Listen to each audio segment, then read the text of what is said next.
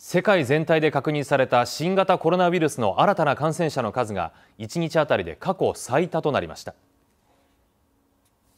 In the last 24 hours, there have been 106,000 cases reported to WHO, the most in a single day since the outbreak began. WHO 世界保健機関のテドロス事務局長は20日、新たな感染者のうちおよそ3分の2がアメリカ、ロシア、ブラジル、イギリスの4カ国で確認されたことを明らかにしました。特にブラジルでは新たにおよそ2万人の感染者が確認されています。